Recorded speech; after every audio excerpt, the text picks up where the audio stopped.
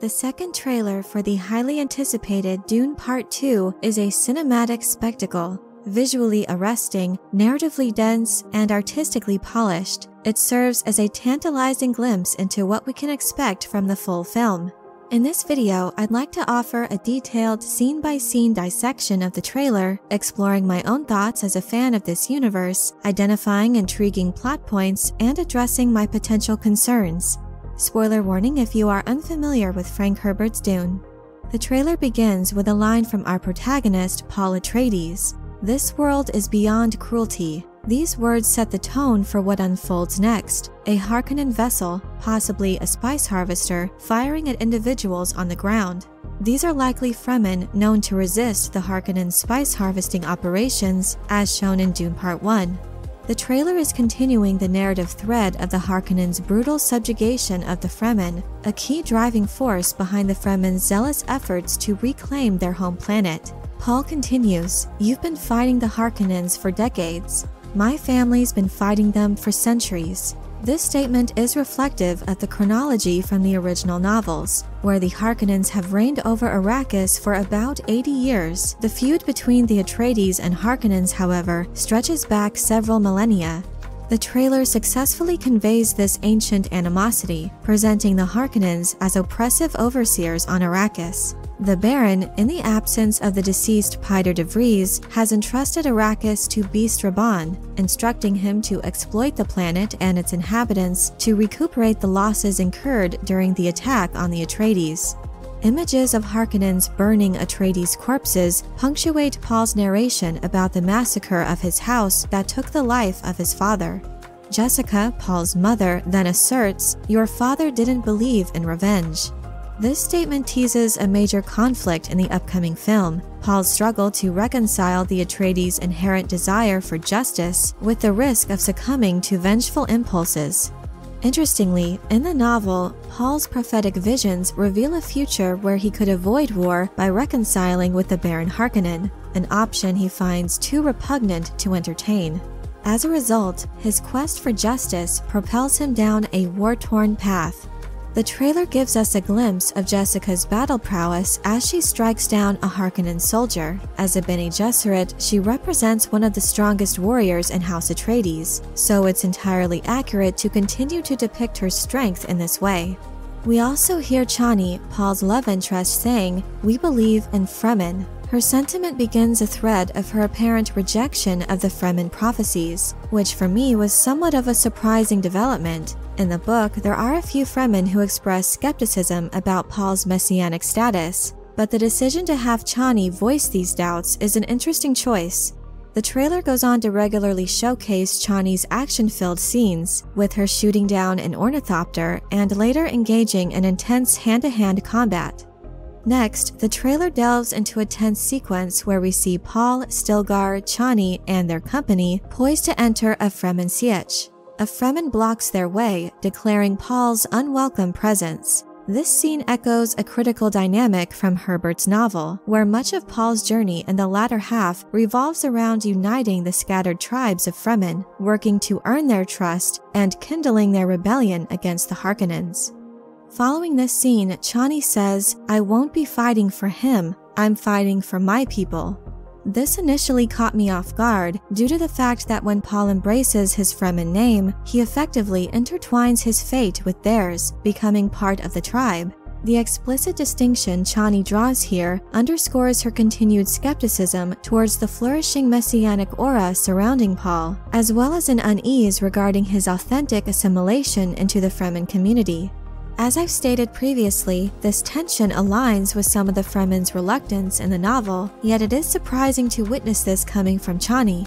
Furthermore, Chani's apprehensive lines appear to be a step back from the growing intimacy between her and Paul as shown in the first trailer. My optimistic assumption is that perhaps this conflict arises early in their relationship, gradually resolving as Chani becomes a fundamental pillar of support for Paul, helping him navigate the turbulent sea of his emerging powers and unsettling visions. The trailer then shows us the heartfelt reunion between Paul and his mentor Gurney Halleck, likely occurring right after the Fremen's assault on the spice smugglers who are led by Gurney. I loved seeing this touching moment recreated so faithfully. The emotions conveyed by the actors here made this part of the trailer one of my favorite moments. Soon after this, we witness a dialogue between Jessica and Stilgar where she asks, "Do you believe in Paul?" And he responds, "There are signs," which then cuts to Paul's sandworm ride. His inaugural ride is a pivotal event that not only cements Paul's status as a leader among the Fremen, but also as their prophesied messiah, and we continue to see Stilgar's growing faith in Paul manifest throughout the trailer. In a subsequent conversation, Gurney encourages Paul to embrace the messianic rumors surrounding him. Paul counters, lamenting the horror he sees in his visions, highlighting his fear not of losing control, but of the dread that awaits when he assumes it.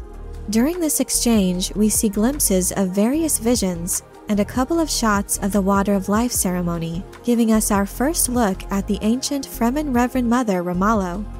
The ceremony has the potential to be a surreal visual spectacle. However, given Villeneuve's minimalistic and practical directorial style, this is another aspect I am excited to see translated onto the screen.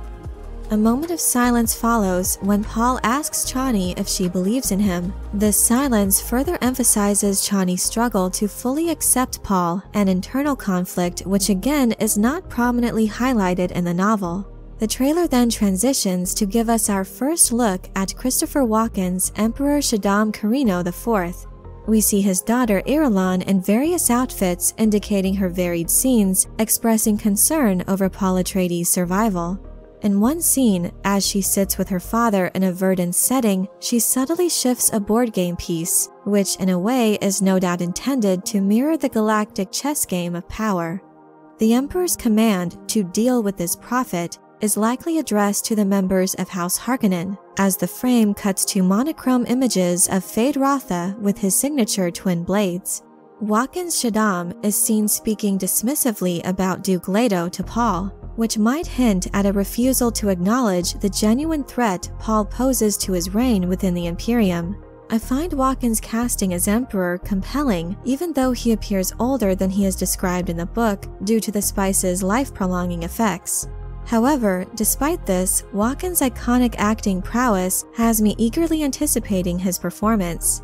We also catch a glimpse of the Baron, presumably speaking to Feyd, saying, "Show me who you are," possibly right before Feyd's arena fight with Lieutenant Landville of House Atreides, portrayed by Roger Yuan. Dave Bautista's Beast Raban then says, "Look who's back from the dead," as he appears to see Gurney Halleck ascending a staircase. This tantalizing interaction hints at a potential showdown between Gurney and the Beast, who are bitter rivals in the book. While their battle is not a part of the events of the novel, I feel that an original scene showcasing the culmination of their bitter feud would be quite satisfying for fans of the book. The trailer then presents a touching scene between Paul and Chani, where Paul tearfully accepts his destined path despite the large-scale destruction it entails. The scene is heightened emotionally by a tear on Chani's face, a significant gesture viewed with profound reverence among the water-conserving Fremen.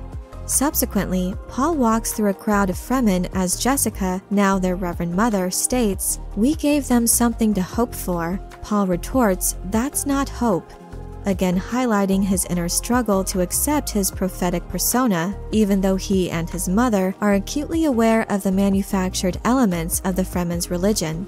The trailer transitions to a moment of profound intensity as we see Chani fighting fiercely on an active battlefield, while Paul is seen shouting her name, fraught with desperate concern. This scene closely mirrors a prescient vision Paul experienced in the first installment of Villeneuve's Dune, which leads me to conclude that this could be yet another of his unsettling visions. His fear of losing Chani remains tangible and manifests in a promise he makes to her, "I will love you as long as I breathe," followed by a passionate embrace. I feel that these scenes with Chani accentuate Villeneuve's determination to foreground her as a pivotal character in Dune Part Two.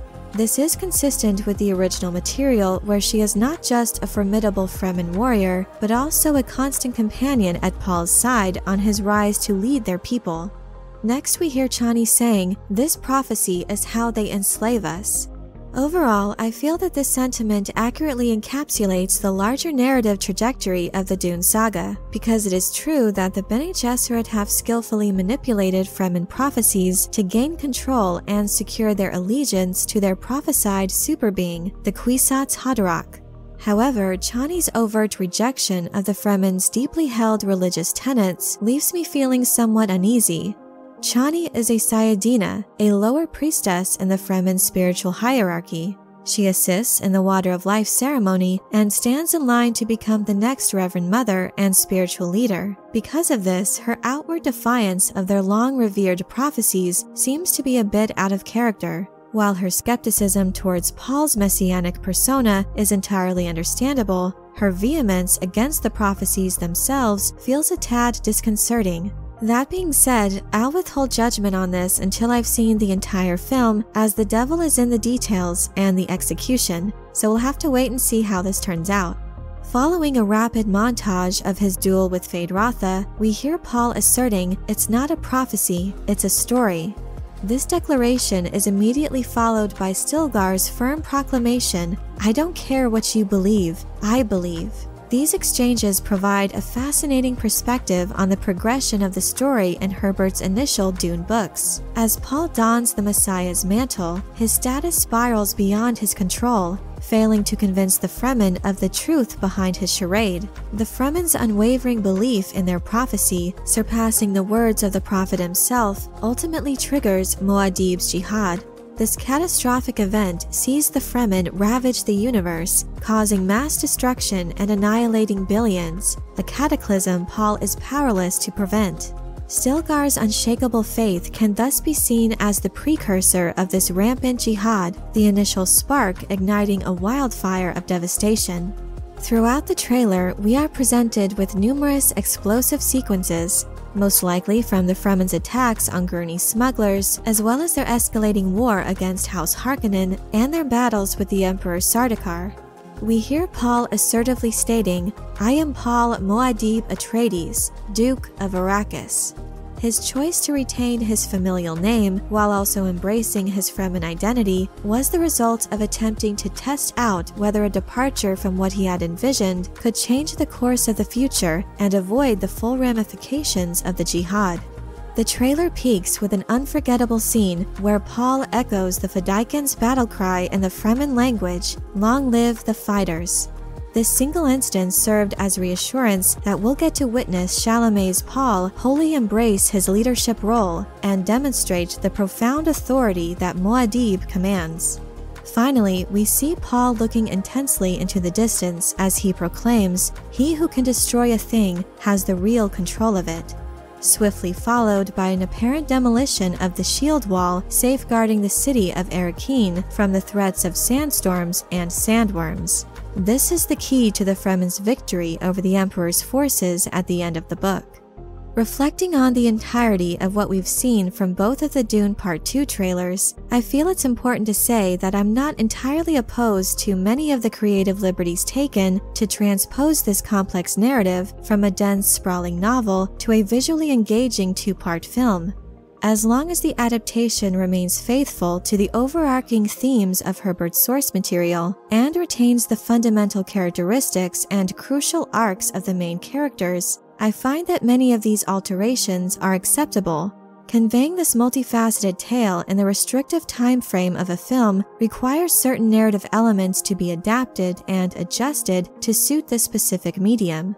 Overall, the second trailer surpassed all of my expectations. Despite my lingering curiosity regarding specific aspects, such as the Fremen's faith in their prophecies and Chani's evolving role, my anticipation to watch this film has only intensified. From what the trailer has revealed, Dune Part 2 indeed seems poised to meet, if not surpass, my already high expectations. But I'm curious to know what you thought of the Dune Part 2 trailer. Are there any moments that stand out as your favorite? Is there anything that you've seen so far that makes you concerned about this film? Let me know your thoughts in the comment section below. I hope you enjoyed this video. Leave a like if you did, and be sure to subscribe for more Dune and other sci-fi and fantasy news and lore. Thank you all so much for your support, and as always, have a very nerdy day.